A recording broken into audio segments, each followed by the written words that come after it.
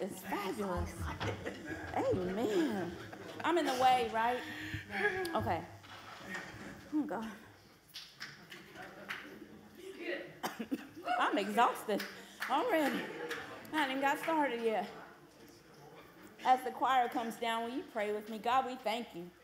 We thank you that the feast of the Lord is going on right here, and that you have spread this table so that we may come and taste and see just how good God is. So God, open us up to all that you would have for us this day, and we thank you for what you're doing in us and through us. Guide us, God, direct us, lead us, and remind us that you are always welcoming us to the table. Amen. So this is interesting. Different perspective, I like it. Okay, I'm getting used to it, okay. During February, we're delving into this series entitled Come to the Table. This month we hear the call to dine with Jesus, an invitation that means more than a simple eating experience. It never was like that for Jesus. The table was a place where he not only fed people, but he challenged them with acts of hospitality to reflect the ways of God. So when we say yes to a place at God's table, we accept a way of life that embraces God's definition of love, peace, grace, and joy. We begin this Sunday at the Last Supper table. The following weeks in February, we will consider the kitchen table, the Peace Summit table, and the potluck table. We begin our focus around the table in the upper room where Jesus gathered with his disciples one final time before his impending death. Jesus' lessons at the Last Supper are clear. The meal of the kingdom of God is for all, saint, stranger, those who persecute and betray you, those who stand by and watch the abuse but say and do nothing, those who are joyful as well as those who weep. In our scriptural lesson for today, the author of the Epistle of Romans reminds us and invites us to do as Jesus would do. Do not be overcome with evil, he said, but overcome evil with good. In the words of Jesus, Jesus would have said, take up your cross and follow me and follow my example. This requires that we follow God's way in offering a good meal at God's table for all of God's guests. John begins the 13th chapter of his gospel this way. He said, before the Passover festival began, Jesus was keenly aware that his hour had come to depart from this world and return to the Father. From the beginning to the end, Jesus' days were marked by his love for his people. Before Jesus and his disciples gathered for dinner, the adversary filled Judas Iscariot's heart with plans of deceit and betrayal. Jesus, knowing that he had come from God and was going away to God, stood up from the dinner table, removed his outer garments, and then he wrapped himself in a towel. He poured water in a basin and began to wash the feet of his disciples, drying them with the towel that had been around his waist. And Simon Peter said, Lord, are you going to wash my feet? In other words, have you seen them? They haven't seen a bath in a few days, and we've been walking on these dusty, dirty roads, and I haven't had a pedicure in, well, never. And so you're not going to want to get down there, right? That's not good. And while Peter is explaining why, you just really can't do all this, Jesus said, Peter, you don't realize what I'm doing, but you will understand later. And he says, you're not going to wash my feet, not now or ever. And Jesus said, if I don't wash you, you have nothing to do with me. And then Peter said, then wash me and don't stop with my feet. Cleanse my head and my head as well. In other words, clean me from head to toe, right? And then Jesus said, anyone who has bathed is clean except for their feet, because obviously they walked on dirt. But I tell you this, not all of you are clean. The commentator here says, within pain and filth, there is an opportunity to extend God's kingdom through an expression of love, humility, and service. This simple act of washing feet is a metaphor for how the world looks through the lens of Jesus' grace. He sees the people, the world he created, which he also loves. He also sees the filthy corruption in the world that torments everyone. Jesus' mission is to cleanse those whom he loves from those horrors. This is his redemptive work with feet, family, disease, famine, and hearts.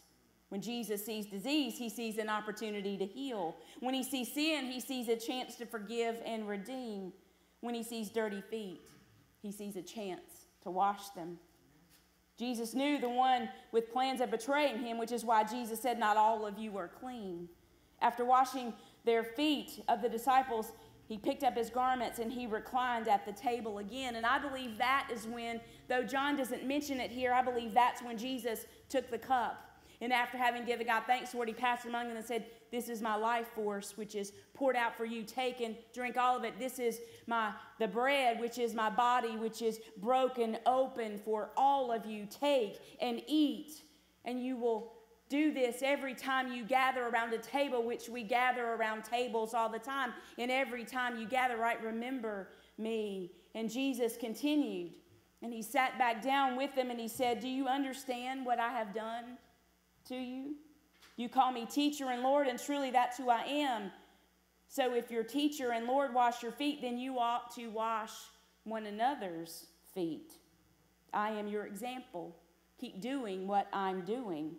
I tell you the truth, a servant is not greater than the master. Those who are sent are not greater than the one who sends them. If you know these things and if you put them into practice, you will find happiness. I'm not speaking about all of you. I know whom I have chosen, but let the Hebrew scripture be fulfilled that says, the very same man who eats my bread with me will stab me in the back. Assuredly, I tell you these truths before they happen, so that when it all transpires, you will believe that I am. I tell you the truth. Anyone who accepts the one who accepts me, accepts the one who sends me. And in turn, the one who accepts me also accepts the one who sent me. And then Jesus, John records, became visually distressed. I tell you the truth, he said, one of you will betray me. The disciples began to stare at one another, wondering who was the unfaithful disciple. One disciple in particular, the one whom Jesus loved, reclining next to him at the table. Peter motioned to that disciple at Jesus' side and said, find out who the betrayer is. And the beloved disciple asked Jesus, Lord, who is it? And Jesus responded, I will dip a piece of bread in my cup and give it to the one who will betray me. And then Jesus dipped one piece in the cup and gave it to Judas, the son of Simon Iscariot. After this occurred, John records, Satan entered into Judas. And then Jesus said to Judas, make haste and do what you're going to do. No one understood Jesus' instructions to Judas, John records, but because Judas carried the money, some of them thought that he was being instructed to buy the necessary items for the feast or give money to the poor. So Judas took his piece of bread and departed into the night. Upon Judas's departure, Jesus spoke, now the Son of Man will be glorified as God is glorified in him. If God's glory is in him, his glory is also in God. The moment of this astounding glory is imminent. My children, my time here is brief. You will be searching for me, and as I told the Jews, you cannot go where I'm going. So I give you a new command. Love each other deeply and fully. Remember the ways that I've loved you and demonstrate your love for others in those same ways. Everyone will know you are my followers if you demonstrate your love to others. And then it was when Peter said he wanted to go where Jesus was going, and Jesus said, you can't go now, but you'll go later. And Peter said, no, I'll follow you anywhere. And Jesus reminded him, before the cock crows 3 times, you will have denied me those 3 times.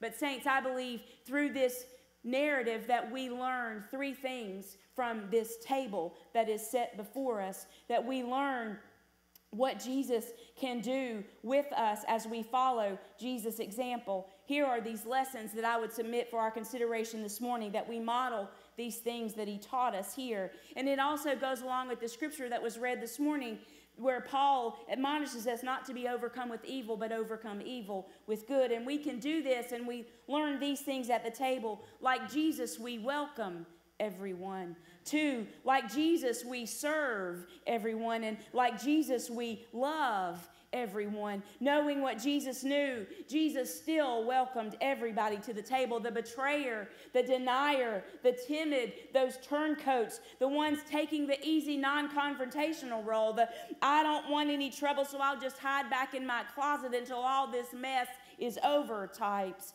Jesus washed every foot around that table. He didn't skip a one, not the dirty ones or the clean ones, the male, the female, and the gender non-conforming ones, the do-gooders and the hell-raisers, the religious elite and the illiterate, the local and the foreigner, the native and the undocumented, the member and the non-member.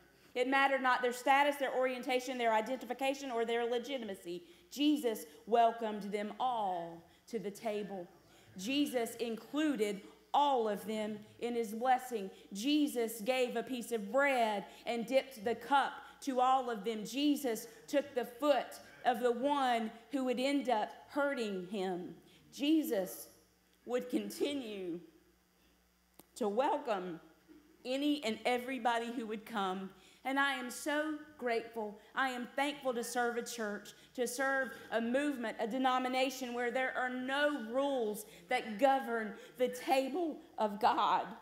I was thinking this morning, a coworker of mine once, her mother passed away, and they were Catholic, and so we all of us, the funeral was in the afternoon, and so we all left the corporate office, and we went over to the Catholic church for the funeral, and they served communion. And this was my first Catholic funeral, so do y'all serve it every time you do a funeral? Do you have communion every time you do a funeral? No? No? Okay, whatever. Okay. They served communion anyway. And I was sitting kind of on the second row. A bunch of us were together, and then they said, if you're not Catholic, you're supposed to come to the table like this. No, I'm not coming to the table like this, because I'm coming open to God's table, right? And it was so hard, right?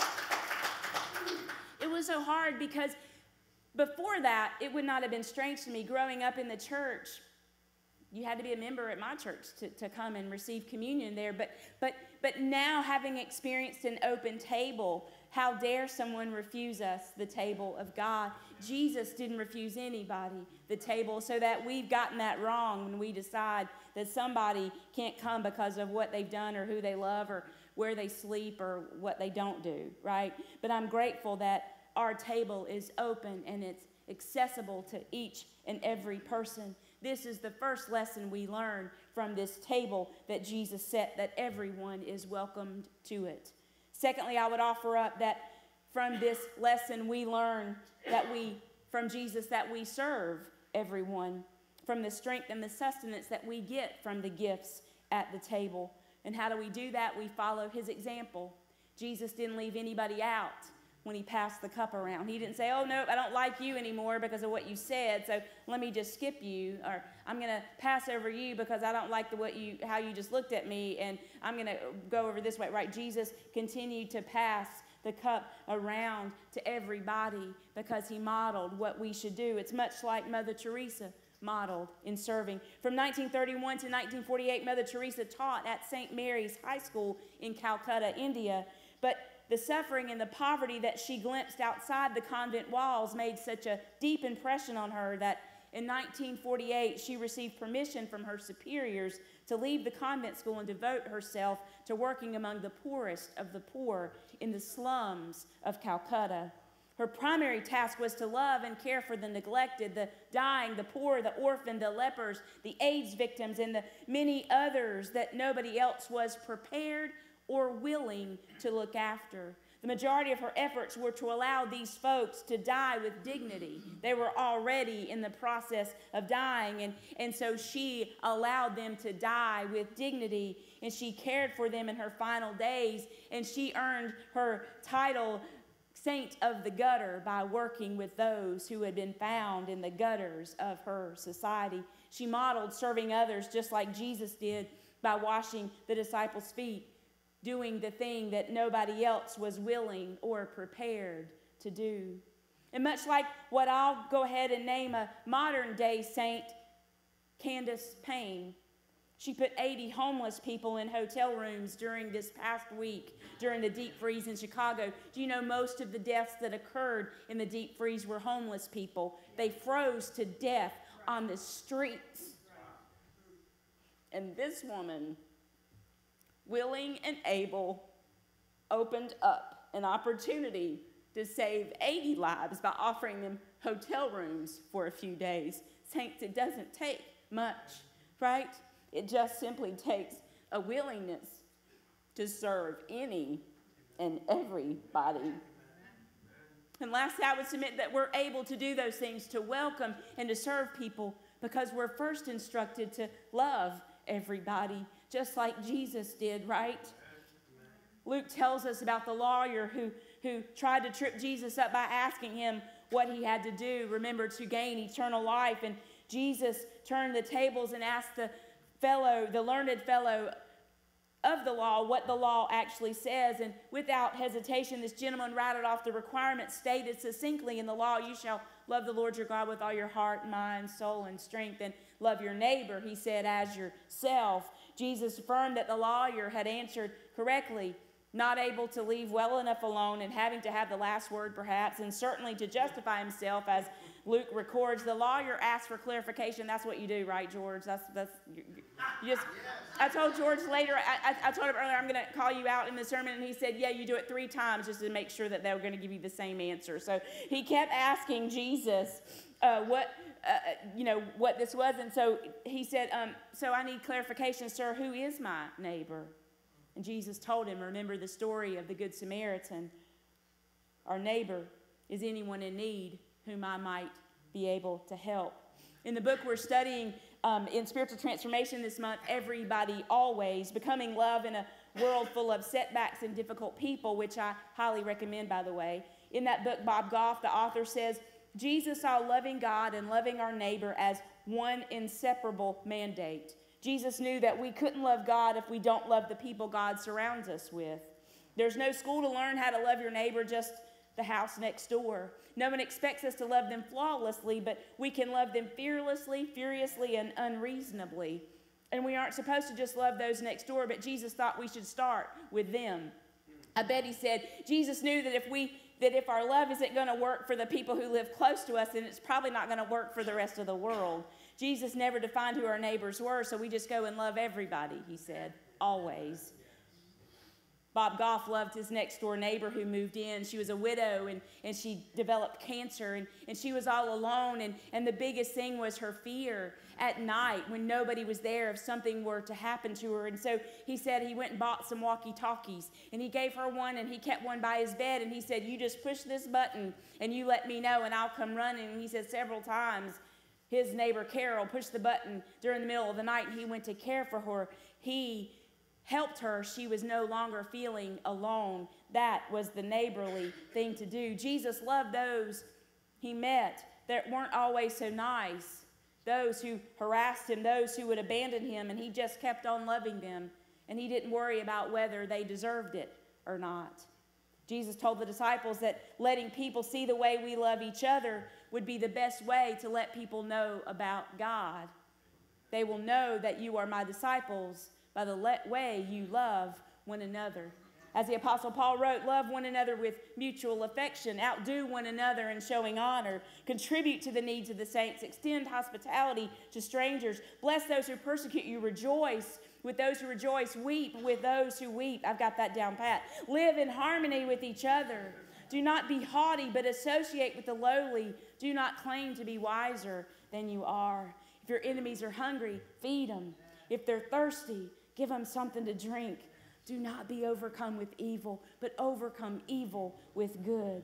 These are the things that we can learn from the table. This table teaches us how to welcome, serve, and love everybody always. May that love be evident in us and through us.